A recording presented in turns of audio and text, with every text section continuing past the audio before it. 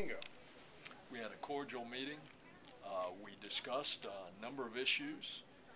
I laid out clearly why there's not going to be any drilling off of the Gulf Coast of Florida because of the federal statute that Senator Martinez and I passed 5 years ago, save for the state waters. And I suggested to the governor-elect that there's very little oil in 10 miles off the beach, and that it's just simply not worth it to jeopardize our coast, to jeopardize our tourism, and we're certainly not going to jeopardize the military out in the federal waters.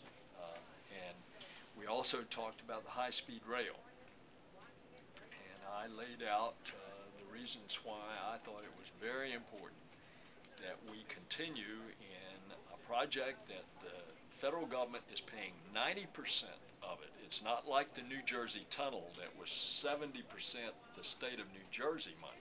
This is only 10% the state of Florida money. 90% of the federal money is already there. And you just simply can't build enough lanes on Interstate 4 to handle the traffic problems that we're going to have over the next 30 years. So we've got to change our mode and offer an alternative mode of transportation. And the time for high-speed rail is here in America right now, just like it's been in so many other countries around the world, been there for 20 years already. Had you talked to the administration before they made the decision on the oil drilling? Oh, I talk to them all the time. But this is more form than substance. This is just the 5-year work plan that the Secretary of the Interior is required to have. By statute, he's required, but it's more form than substance because that area is already off limits under federal law, and that's the law that I mentioned we passed 5 years ago. Is there any, thought that it was sort of given the politics of it in 2012 for the president looking ahead, or? Well, I don't know about that, but it's clearly a change from his 5-year drilling plan that he announced back earlier this year, because he was going to take a small portion of the eastern Gulf of Mexico and start to drill. As a matter of fact, ask Sarah if she'll bring that map back to me, and I'll show them exactly what we're talking about. So it's clearly a change by the Obama administration with regard to the Gulf of Mexico. But in fact, you can't drill there anyway. All the yellow on the map in the Gulf of Mexico is prohibited by law from drilling. You can see the state waters are the first 10 miles off the beach. What the Secretary had proposed in a 5-year drilling plan early this year was to come in and start to enter this area of the military testing area. This is the military test and training line that would have come in like this. And that's, of course, what I had objected to for national defense preparedness reasons. Senator, do you have any, what's your level of comfort? The incoming House Speaker has said, speaking of the state waters, has said that he's going to put that off the table. He's agreed to put that off the table. What level of comfort do you have that the legislature is not going to make a run at that, especially now that they've, someone are seeing this as a retreat from the Obama administration in the federal area?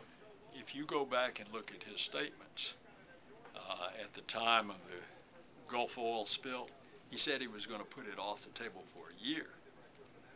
So whether or not he's planning to come back and try to do it again, well, in light of the Gulf oil spill, it would be kind of ridiculous to do it, and especially since we saw that oil can spill not anywhere near a beach, but it frightens people from coming to the beach. This happened all throughout Northwest Florida, but it happened all the way down to Clearwater Beach and St. Pete Beach as well.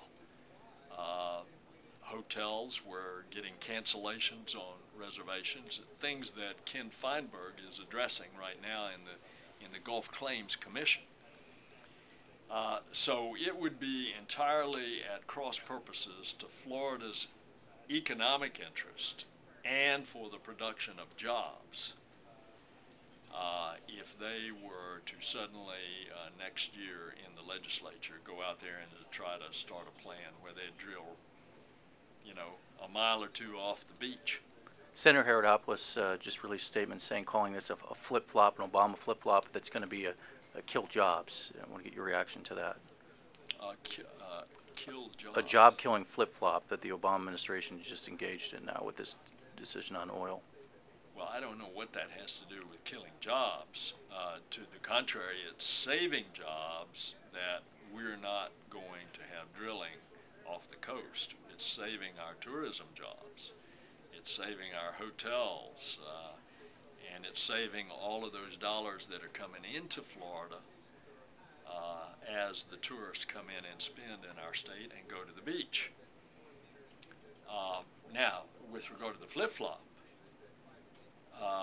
it is a flip-flop because originally Secretary Salazar had planned to do a minor part of drilling in that eastern Gulf area.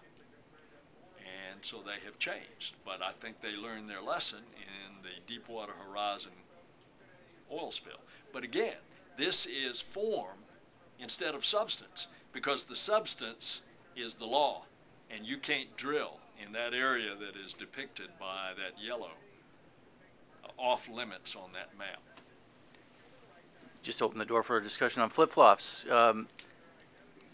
You've been branded as a flip-flopper on earmarks because of your decision of your vote yesterday and your comments 2 weeks ago, which were kind of saying earmarks are good in a lot of ways. And yesterday you voted against it. How is that not a flip-flop yourself? Well, you remember the comments 2 weeks ago that were right out here, and what did I say? I said that I will jealously guard my right as senator to fight for Florida and for Florida jobs, and that protect Florida and protect our country. I will continue to fight for projects and will request them for our military bases, such as the location of a nuclear aircraft carrier at Mayport. I will continue to fight for dredging in our ports through the Army Corps of Engineers in order to be able to bring the big cargo ships from the Panama Canal when it is expanded, because if you don't, that business is going to Charleston and to Savannah. And for Florida ports, that can mean billions and billions of dollars of economic trade that will directly impact our people as well as produce jobs. I will jealously guard my right as senator to fight for projects that are Everglades restoration because of the enormous importance to our state. And nothing's changed. Now, what's changed is the overall question of, are you going to change the old way of doing things? And that is earmarks that are known as pork barrel that don't have a direct relationship to jobs, to the defense of the country. And these are perilous economic times. These are times where you've got to get in and start cutting spending. And I will govern myself by exactly that.